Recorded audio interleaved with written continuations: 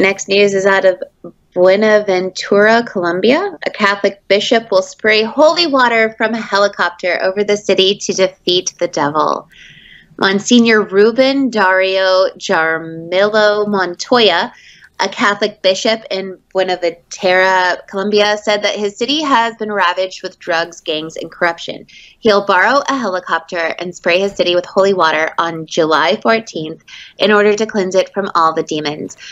And quote, we want to go around the whole city from the air and pour holy water onto it to see if we exorcise all those demons that are destroying our port, Montoya told a local radio station.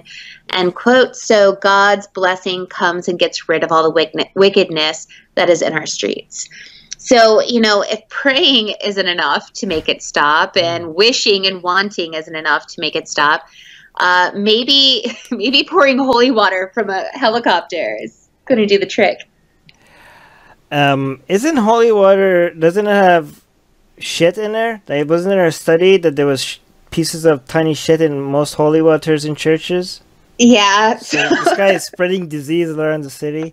By the way, if this works, can you try that over the Vatican as well? Because when it comes to corruption, and you know, that's where, you know, that's one city that needs it a lot. Right. But how do these people think? Like, do they think like God is like sitting there and be like, you know, they in their minds, do they think like, so God is, you know, the city, there's a lot of corruption in the city and you're praying for fixes, and God's like, not now. Maybe like God is actually waiting for holy water to be like, you know, how little do they think of their own God? I can't understand. They're so delirious. Here's what a lot of religious people that come up with this stuff believe.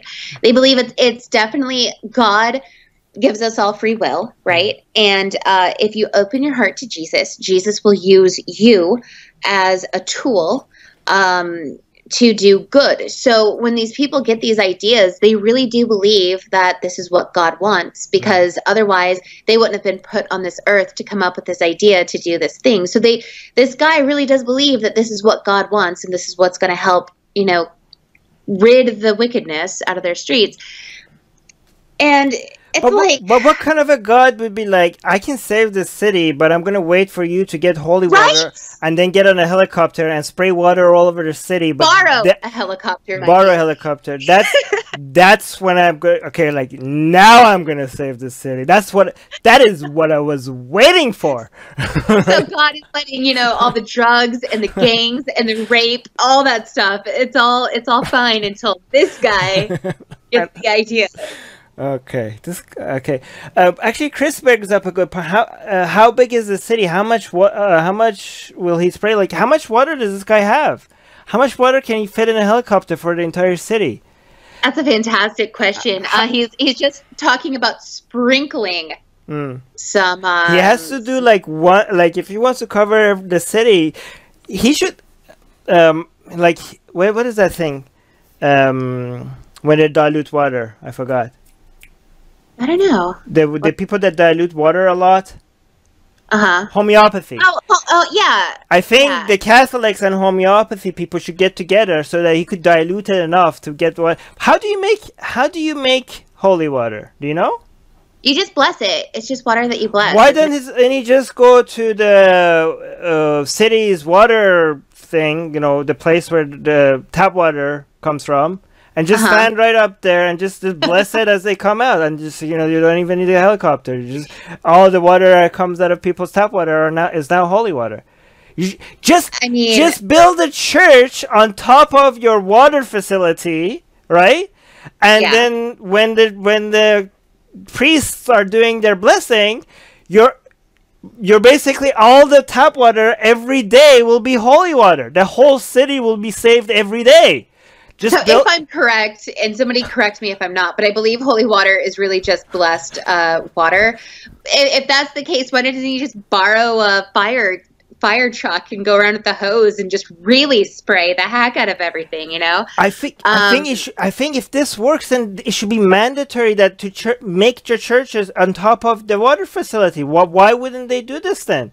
Like, every water facility should be turned into a church as well, so that then people don't even have to come to church anymore. They're every time you great. I mean, yeah.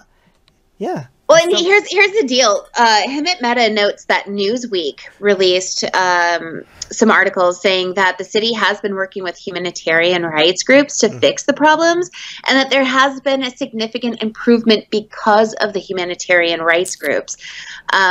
Bullshit. It's because of the holy water. Well, that's what he's going to get. He's going to take all the credit because these groups are working here, and he's going to be like, no, our city is much better now because my holy water. Oh, these humanitarians with their real solutions.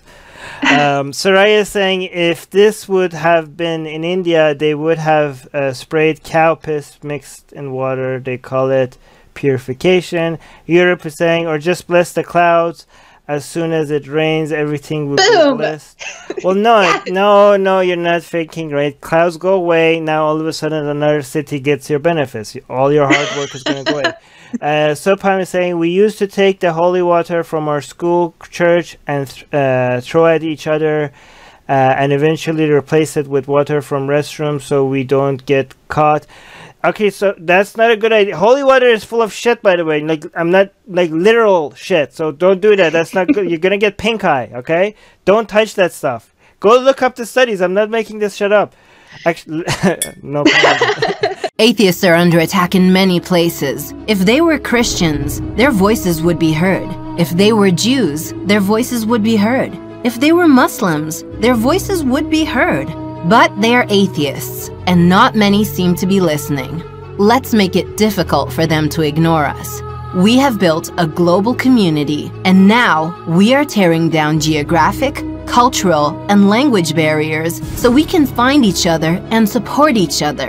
In the last decade, we have built the largest atheist community in the world. Now we're doing the same in other languages. With your help, we have started Atheist Republic in Persian and Arabic. انضميت مؤخرا لأسرة Atheist Republic وحيصير عندي بودكاست باللغة العربية. As we grow, we can dedicate more time, staff, and resources to start doing the same in Spanish, Portuguese, Malay, Bengali, Urdu, Hindi, and other languages. We are providing community, support, informative content, and amplifying the voices of those who need protection, especially in countries where people feel isolated simply for their lack of belief.